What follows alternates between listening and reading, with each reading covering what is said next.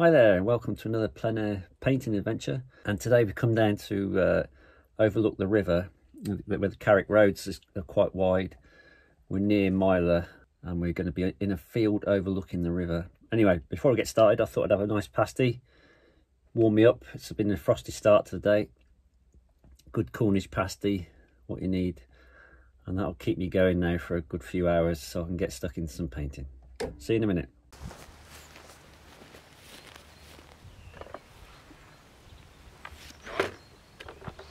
Morning.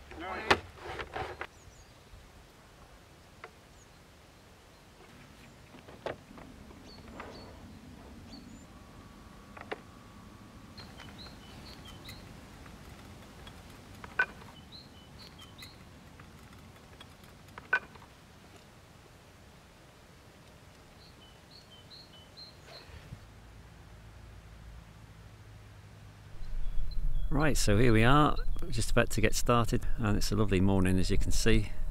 Frosty start, still quite chilly, but just a pair of gloves, fingerless gloves, is all I need, hat and a jumper. Perfect, very calm, no wind, and that's the view we're going to be doing over that way. And yeah, perfect, birds are singing, they think it's spring. Gonna get painting, what more can I want? Perfect for a Friday, lovely.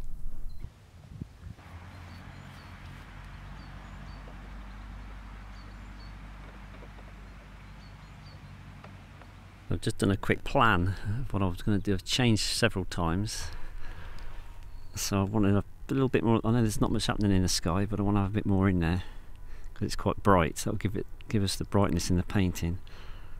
And I've positioned my far headland there, got the trees here running along there, and this is the line of the field. That's all I need to do. The rest of it is sort of done tonally. That's as much as I need to do to give me a start. Now I can start filling in colours and tones now, which is the bit I like.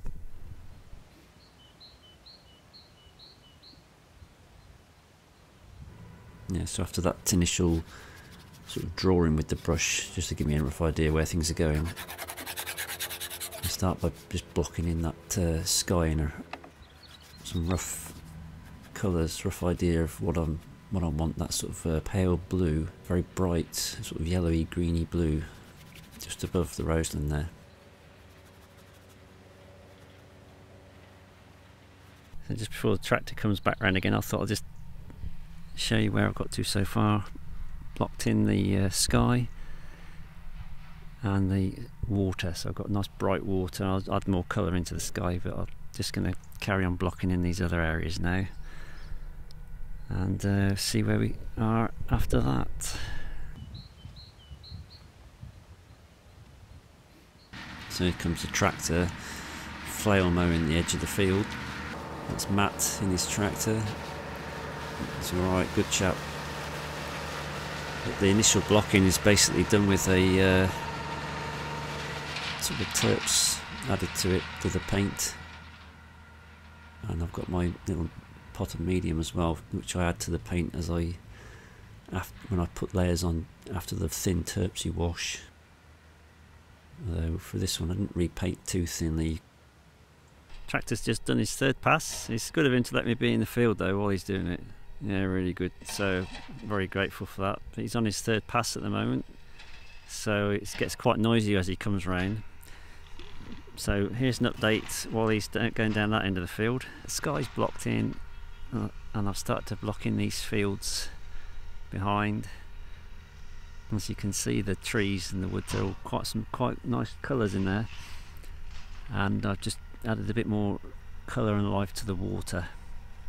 I'm just going to really concentrate on the top half of the painting really, and I'll just block in this area in a minute to get some colour on it, but it's the top half I'm really interested in because all the rest of it I can make up in the studio, no problem.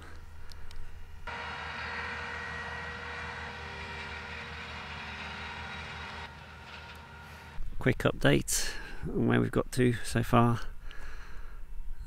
Start just to fill in some of these details now as we're running along here. So altered some of the reflections, put some of the houses in across there, which is St Justin Roseland, and run that along to there. So now I'm going to block in this area, I think. Yes, this is just a quick rough idea of the colour of the grass, and like the cool areas and the warmer areas in the foreground, and where the shadows come along. That's what I was interested in there. And there you go, the tractor's just disappeared at this point now, so you can really get an idea of how quiet it is and how peaceful it is.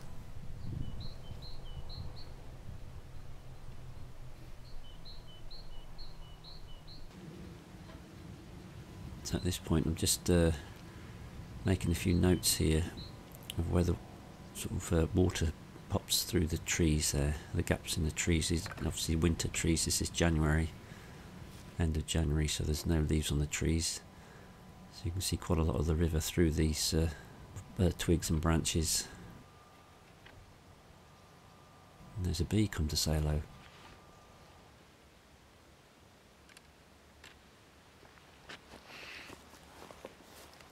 That's where we've got to so far. Just a basic block in, really. Got all the main features in, and I've just sort of marked in where I think where these trees are, and with the water coming through. So just a rough idea of what's going on. I need to put a few shadows in, and we'll finish this off in the studio when it's had a chance to dry a little bit more.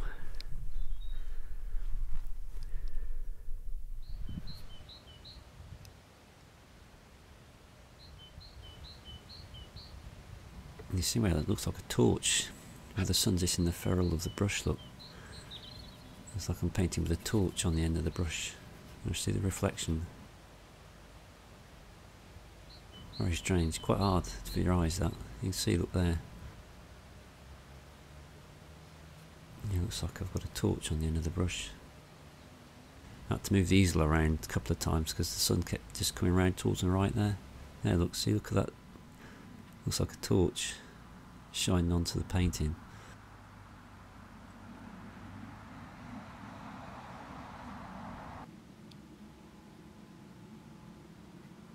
Just the last few pieces now. Just keep giving myself as much information as I can so I can finish this off back in the studio virtually from memory.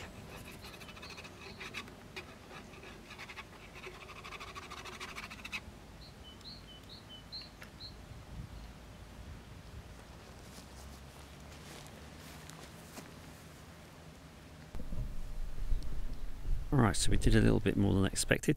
That was another 5 minutes or so. Added on, just couldn't resist it.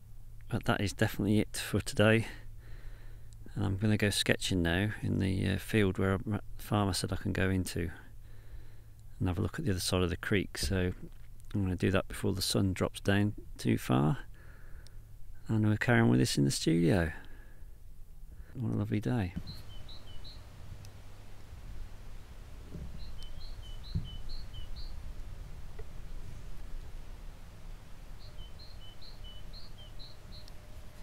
So here we are, we're back in the studio now, so I haven't done anything to the painting.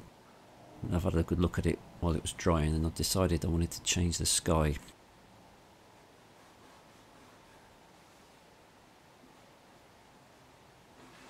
I was very interested in the colours that I could get in the sky, so I started with a very sort of pale violety grey.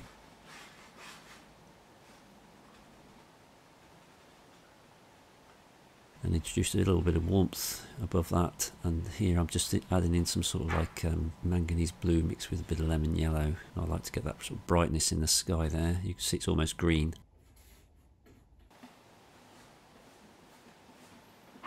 And then slightly bluer at the top. So I'm not obliterating everything I did outside, even though it might look like it. This is quite a thin application of paint I'm putting on. So the underpainting, everything I did outdoors will still come through now and influence what I'm doing now. And I just brightened the water as well, so that lovely bright blue water.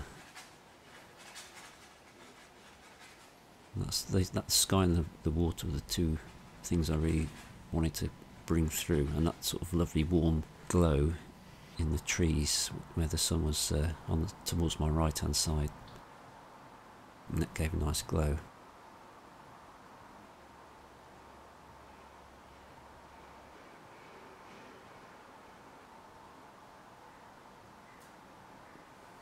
There's a nice lemon yellow patch, a field there in the background. There it is. I really wanted to get that in. That was quite a nice little feature on the distant headland there.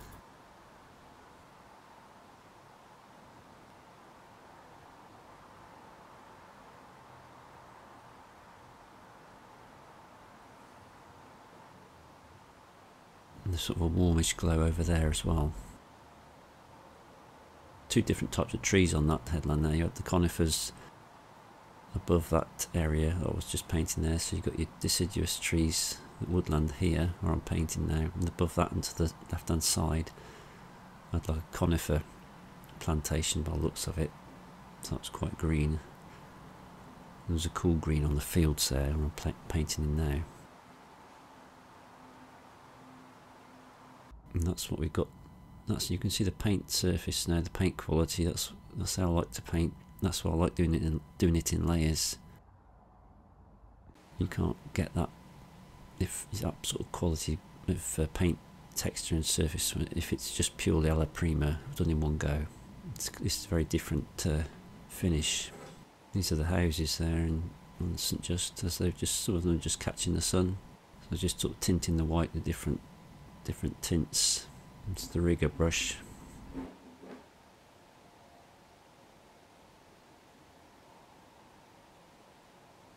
There's the messy brushes. I just halfway through the painting, and that's mixing up that nice sort of almost pink, sort of tan pink colour, which was where the sun was catching these trees in the foreground.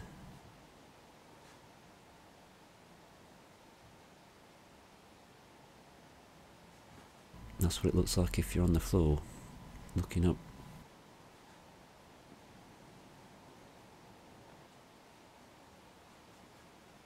So yeah, so all this is done with 4 brushes and my trusty palette knife, which comes out for a bit of scraping back every so often, just to keep the paint surface roughly the same consistency through the painting, until I sort of add the last few layers in, which can go in quite impasto then. But if I'm painting over an area with several sort of layers wet in wet, I like to just scrape back every so often, just to keep it from getting too thick and messy.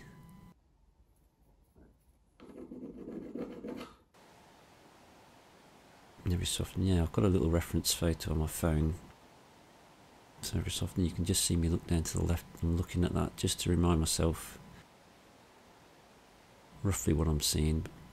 But it's nothing, I'm not using that to stick to. It's not a photographic representation. There's the photo I was looking at, so I'm just sort of using it as a rough guide to help me follow, just give me an idea where some of the cool colours were, like there, nice sort of cool grey green.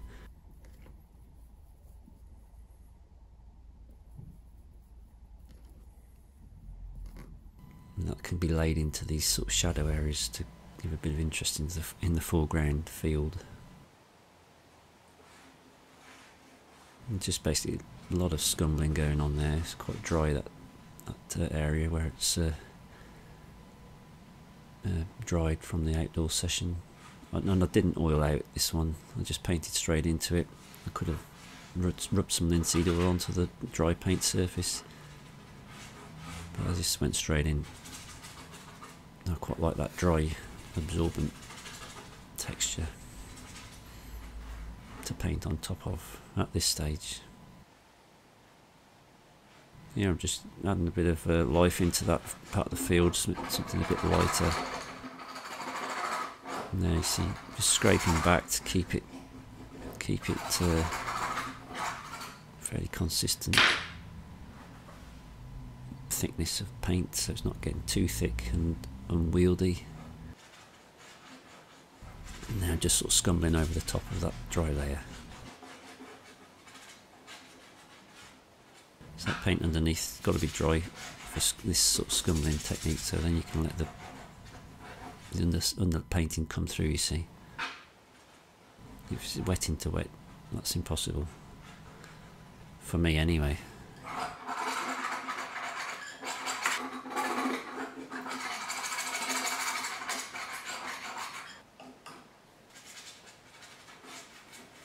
And I've always painted like this with oils, just, but I've got a lot more carefree now. Don't worry so much. I used to want to have to get everything spot on, colours and positioning of things, and I used to paint quite very realistically. Now it's a lot freer and I enjoy it much more. Just having fun with the paint. Yeah, really good fun. Not getting too uptight about it, and if it doesn't work, it doesn't work. You just sort of accept it and move on to the next one. Just so, yeah, so my sketching has helped with that. Just helped me loosen up, and I really enjoy my painting.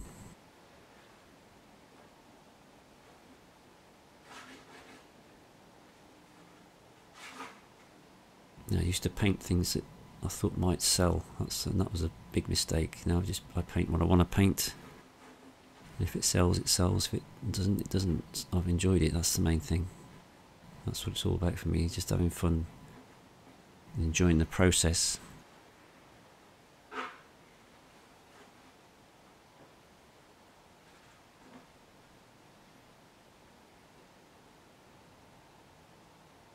Hopefully this one will be on the walls in the exhibition in Truro, the Royal Cornwall Museum, in the summer. It's on for 3 months. Everything to do with the Carrick Roads, which is what we're looking at there.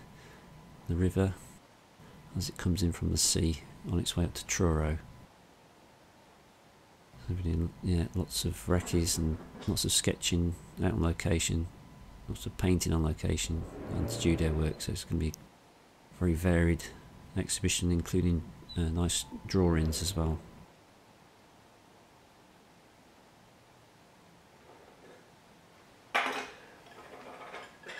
So there's more scraping and scratching with the palette knife, just to have a little bit of texture in there and just sort of mess that area, just sort of to get a bit of interest into that area.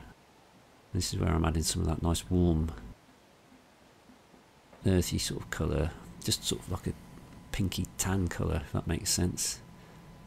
It's just like a raw sienna mixed with a bit of alizarin crimson and lemon yellow or cadmium yellow.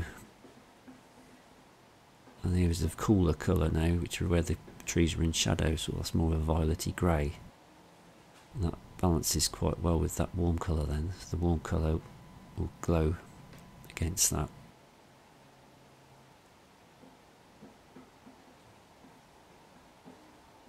And that's an old rubbish old brush that is, but it's very useful for certain things like what I'm doing there. And that's what we ended up with. So we had 3 sessions really on that. I had the outdoor session, one very short indoor session in the studio where I did the sky and the water, and then finished off all the other areas. So there's not too many hours work on that, but yeah, very enjoyable. Hope you enjoyed it, and as usual, thanks for watching. Please subscribe to the channel, and bye for now.